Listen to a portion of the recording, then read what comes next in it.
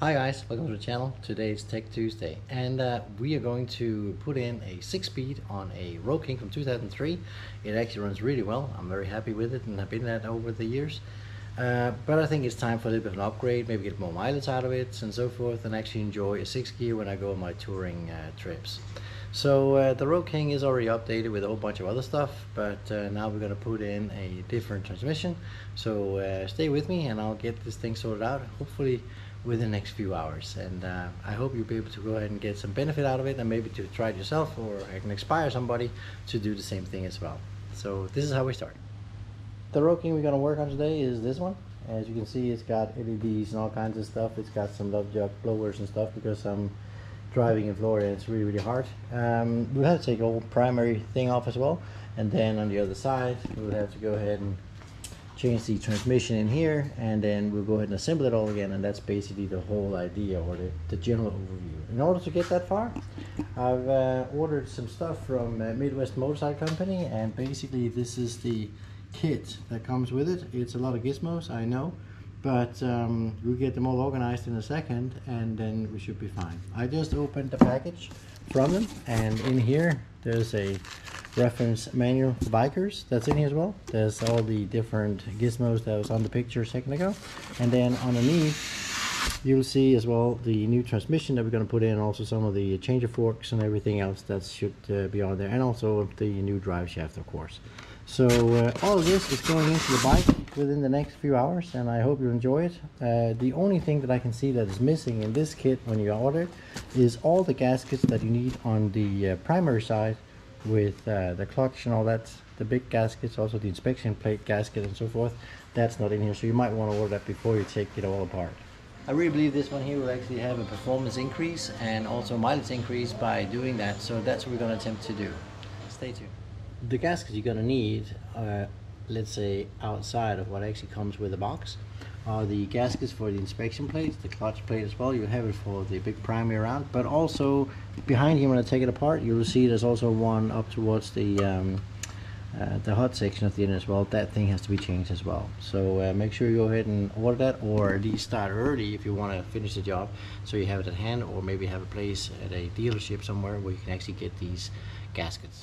Well, getting organized is really imperative in this case as well, so I have arranged all my setup on this side with all what I need as of right now, and then I have also set up all the stuff on that side over here with everything I basically need as well. I have set all the stuff up over here as well. I'll leave it in the bags for now, and then this part, there's a line, a visible line on the table. This is actually made for the parts that come out of the bike, and this is going for the part that goes into the bike over here. You might have to use heat to get the connectors apart if they haven't been taken apart for a while, and then once you get it loose, I use some WD-40 to put in between to get it actually to move again. So it can be really stuck in there, but just take your time, don't destroy anything, and they will come off. Now the exhaust is removed, and as you can see, you got a lot more space to work on your transmission whenever you get that far. From now on, I'll go on the other side, on the left side of the bike, and then we're actually trying to work off with the primary. I've just made a little bit of a drawing here which makes it easier, so whenever you take any of the bolts out, make sure you put them in the right place. That way they won't fall anywhere, and you just have to memorize where this is, and then you have all the stuff that you need right in your hand. That way when you want to put it back in again, you'll be ready to go whenever that time comes up. So it's a little bit easier for you, and you don't have to worry about it. Even though if you have a project over maybe a week or maybe 14 days, you'll be able to put everything back into the normal position, your pedals and so forth. And now I'm going to go ahead and take the last part of all the bolts, and then we're going to remove the cover. Easy. Once you have it off, then you can bring this down nice and easy like that, and once you have it down, you can bring this out. And once you have that, you can tilt it slightly a little bit more. Sorry, there you go. So you can tilt it slightly a little bit more like this. And once you have that, then you just tilt the thing nice and easy over here, and it's out of your working way. Now you got space for everything else, and then you should have actually plenty of workspace to do the rest here. So before you take everything apart, inside of your inspection hole here, you can basically see that the chain is held up by a mechanism over in the side, and you might want to mark that off where the bolt is. There's like a whole bunch of small marks all the way up. Make sure you have the same spot. That's going to give you or be able to go ahead and put it back to where it actually was before you took it apart. So I'm going to mark this off with a little bit of white marker, and that way I know exactly where the tension is, where the chain is going to be when I'm done and when I'm actually assembling the bike again. The clutch sitting over here, and we'll take those 6 bolts off now, and then we'll go ahead and take the chain off and all that stuff as well. Now these 6 bolts there, they're certainly going over into being metric. It's a 10 metric, 10 As you can see, taking the clutch off now, it just came off in one big mold, basically like here. So I'll leave it in the oil, or actually in the transmission fluid that was in there to start with, that will remain wet in the whole process until I'm done with the project. Over here, this one is a left to tighten, so it means I'll have to go ahead and turn right to get it off. This one has normal rotation. So to get the clutch hub assembly off, you might have to use heat as well in this case, and because it's actually connected with Loctite as well, and then it's tightened up with a lot of torque as well. So just heat that one up, and it's going to go ahead and melt the Loctite on the other side, and it will make it easier for you to loosen it. To loosen it, you'll have to go ahead and make sure you do it in the clockwise direction. That's how you take this nut off. Same thing with this one. Make sure you get this all heated up as well. So the Loctite, it's red Loctite, it tolerates a lot more heat. It's gonna basically melt, and then you can take this off easier. This comes off counterclockwise. Now use that little tool. Buy for $8. It's worth it. As you can see, I've used it a few times. Put it up underneath the chain up here. There you go. And then once you go ahead and tighten it, it's gonna go ahead and make sure it doesn't run anywhere, and it's gonna come off very, very easy. It needs more heat. Something that actually gives you some heat, and that will release the Loctite if you have a little bit of patience. And this time I got it loose, but don't rush it. Just take it nice and slow so you don't destroy anything, and make sure So here's this sprocket coming off, nice and dandy. Just take your time with it, and you should be just fine. So here it is. I can see somebody else have actually had some problems with this before. So this is how it looks like. Now we can take the whole assembly off in one piece. I'm gonna keep it apart a little bit, and the reason why I'm gonna keep it apart, that is that I don't want the chain to change any teeth in here as well. I want it to stay on the same teeth, so the wear and tear is gonna be the same at any time. So the whole thing comes off as one big piece, and I'm gonna put it over into the basically into the oil bath, that where I have my clutch as well, so they can live next to each other in the same fluid that was in this compartment to start with. So just leave it in the same fluid and you should be fine. Well, remembering your frustrations once in a while, to go ahead and make sure you stay hydrated, and it is taking a little bit more time than you probably would have expected, but enjoy. So here we are, and we've got the whole clutch primary assembly off now, more or less. We're getting to the end of it basically in this part. Over here we got to go ahead and take that little plate off as well, and there'll be coils on the other side, and it's very magnetic, so it can be hard to get off. I'm normally using a little bit of a what do you call it, a hex key, and that should be able to go ahead and get it off slowly. Make sure you don't get anything hit up in there or hiding up in there or whatever, because it could actually also leave some residue left of all kinds of metals. But once you have it off, it should be just fine. See, now it's coming off. I just need my other hand, so I'll be right back. Now once you have this part out, you can go ahead and check it for debris or other stuff as well. It is magnets, so if there is something floating around the oil or whatever it might be, it will probably reveal in here as well. So just make sure that this is completely clean as well. That'll give you that indication. On the other hand, in here you got the rest of the magnets as well, so check them out. You have no wear and tear, and everything looks kind of normal before you continue the process. But that's basically what you're looking at. Now from here on, we're just going to go ahead and take the bolts out. They're locked as well, and now when you do take the other ones out to get the primary off, make sure you do another drawing. These are the the outside of the primary casing. These are the casing bolts inside. They are different lengths, as you can see, so make sure they go into the right places so you know where they go again. That way you won't have any problems when you assemble the casing when you're done. Since we're going to deal with the starter and everything else, and we got some neutral things on the neutral gear and everything else, that's going to be electronics involved, we're gonna remove the negative side of the battery. I got a lot of accessories in this bike, so that's what we're gonna do. So from here, since everything is taken off all the way around, I'm gonna go in and take the 2 cover bolts to the starter, which are located right there. It's 2 hex bolts actually sitting in there, and they just have to be loosened, and then I should be able to take the whole cover off. I've taken off the tensioner here as well. I didn't move it anywhere, I just took the snap ring off, nice and easy. So I've taken the retainer plate off, so now I can get to the knot in here. This is 1/7/8 of an inch, so it's quite a big one that comes into me here in about another few hours, and then we can go ahead and take the whole wheel off. In the meantime, I'm going to go ahead and remove the shifter shaft here as well. There's a washer on, and then I'm going to take out this torque 50 as well, so everything is apart. And then I'll go on the right side, and then I'm going to start loosening the top cover here. So now we went over to the right side after completing the left side, except for getting the drive off over there, but we'll do it in a second.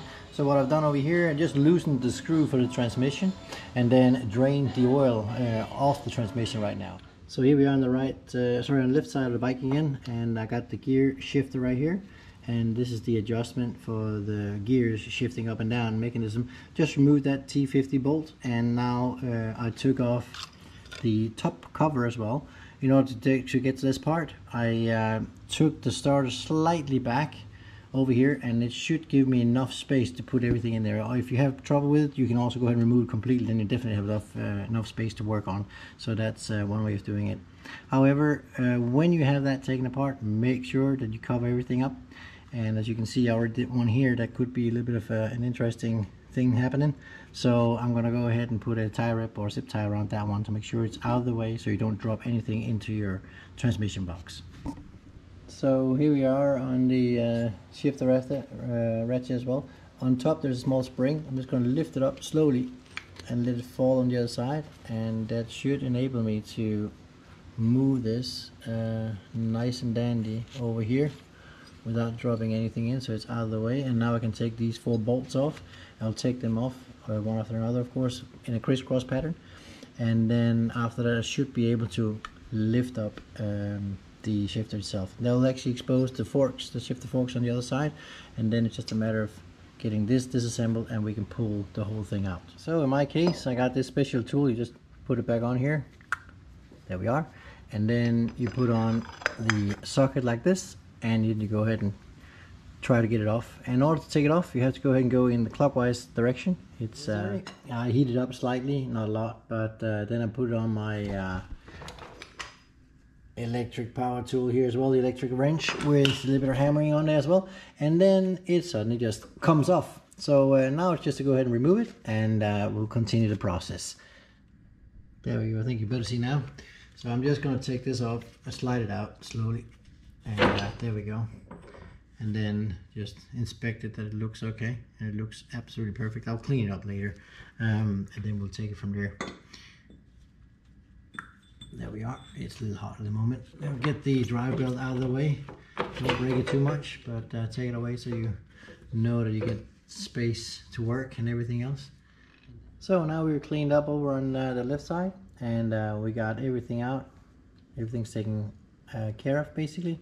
The only thing I need to take off now is this razor right here, but we have a little bit of trick to that. I'm going to go ahead and give it a little bit of a blow on the other side, so I'm going to bring the axle through, so I'll have a little bit more space up here, so I can actually pull it off afterwards. So from here on, I'm going to go and work over on the right hand side of the bike, and we will go ahead and take all of this stuff and also bring out the transmission in a heartbeat. So I've come to the conclusion I'm going to have to remove this anyway, because I got to get in here both to the speed sensor, and also I have to get the whole transmission out here in a second. So now I got the whole area here removed for the oil filler. There we go. And this removed as well, so now I got a better access to the whole transmission. So now I'm going to go ahead and take it all apart and move it out. So I'll take this off. Crisscross pattern off as well. When I take this up here, I just take it very, very slowly to make sure all 4 dowels are going to sit and remain seated in the seats, because otherwise you might drop them into the box. I just put it into in between gears, so it's not in gear. Once you have selected 2 gears, so it's engaged in 2 gears, the gearbox itself is not turning. You see right there, it actually doesn't turn anymore, so it's stuck. And that means now I can take this bolt off, I can loosen it slightly, so I can move that main shaft on the other side a little bit further out, and I'll put the pulley on that side and get the sleeve pulled off, and that's going to go ahead and enable me to take the whole gearbox out in a second. Once you take the shifter forks out, they're going to fall off in here as well. As soon as you take them out, make sure you put them on your pin here again in that order that they were taken off. That way you can always get them to the right position again without actually thinking too much about it. So we're taking it out like this, put it back on, then this one, here you go, and then this one. Now at least you have an idea where they were seated before, so now you can put it back in. So that's the easiest way to do it. It's also described in the manual. After the shifter forks are removed, we can give it a few dead blows, and it should move the axle slightly on the other side. Let's see.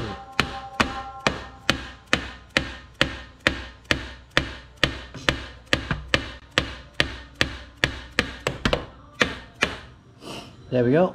It's moved, and I think that's just enough to get the axle to expose itself on the other side, so I can get some lead room behind that collar there and be able to pull that one off. If that makes sense in any way.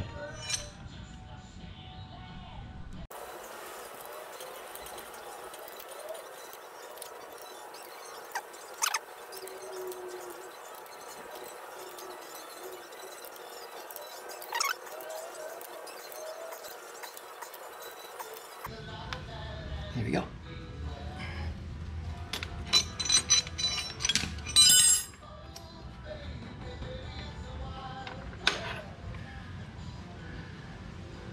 That's the one, and that is really tough to get off. Can be. So now, since we got the collar off over here on the axle, we can now start on this side as well. So now I'm going to loosen these screws all around, and then I should be able to go ahead and take the transmission all the way out. So now I'm ready, taking the speed sensor off. Once that's off, I'll give it a small tap on the other side, and the whole trapdoor is going to come off.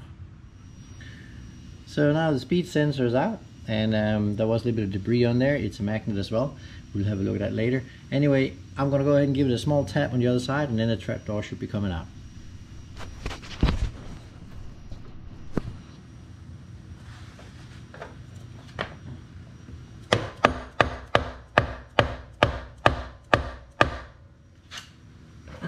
Comes slowly.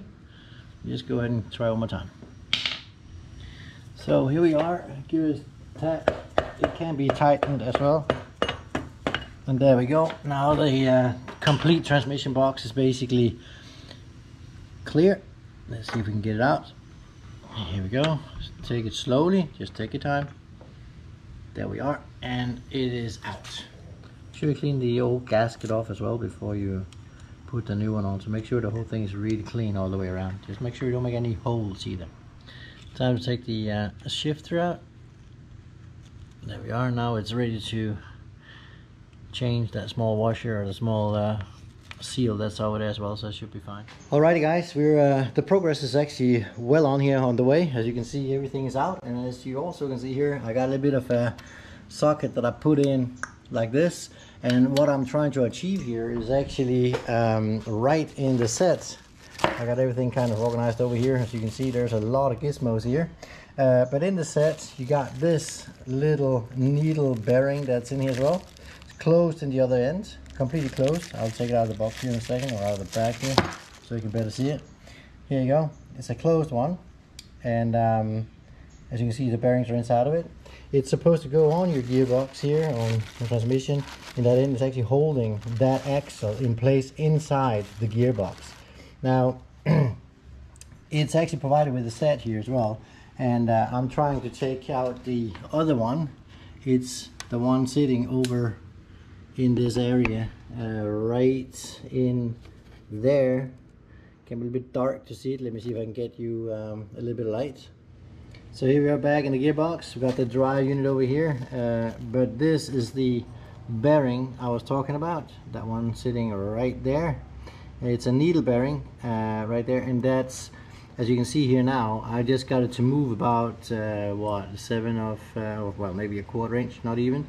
But what I've done is, to take it out, I'm taking a top or a socket that fits just inside of it, so you get a clean kind of blow on it, and then just with a blow hammer, I use my sand hammer here, I just nice and dandy make sure I kind of kick it out slowly, very slowly, and then it'll come out on the other side. So I'll change this bearing as well, that way everything in the gearbox is completely new.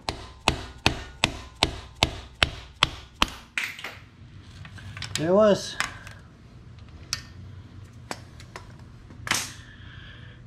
And now we got a hole straight through.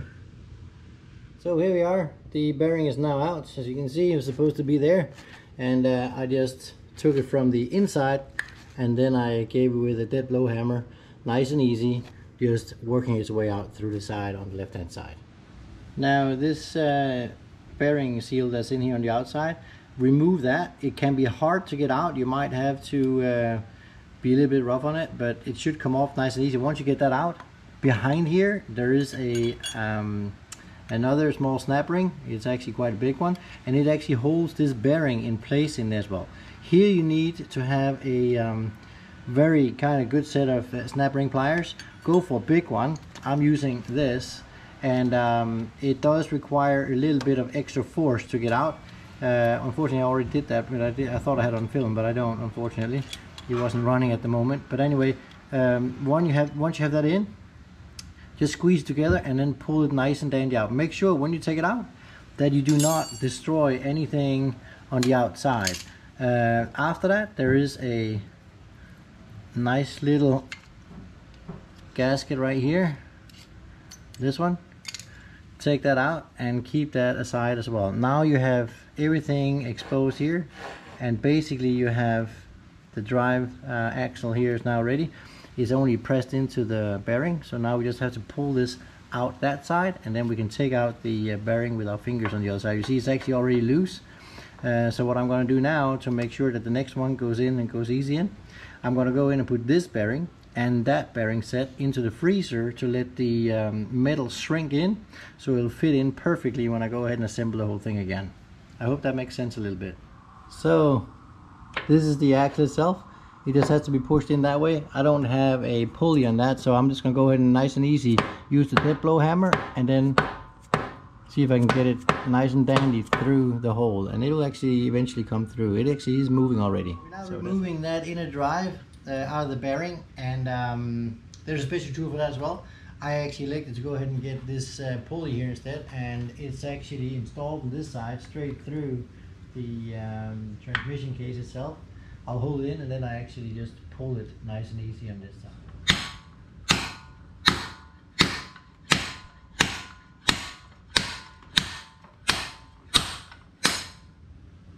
And off it is.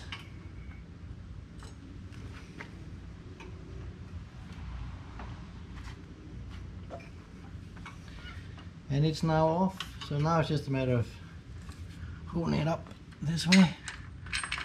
Get this one off, nice and easy. There we are. And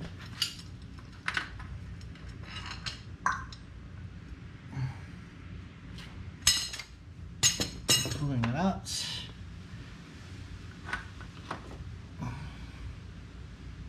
Here we go. That is basically the drive shaft that's put in there, and then this should just be able to take out nice and dandy. There we are. So now the whole crankcase is actually ready to be reassembled, and I'm just gonna have a little bit of a look at it first. But this is how it looks. So we will have a new axle holder with a needle bearing here as well, and then all of this is going to be reassembled again. That's all. From here on, it's just to get straight forward and assemble it and enjoy the show. I hope you enjoyed it. Like, subscribe, and also hit the notification bell. It'll help a lot of people out, and thanks for watching.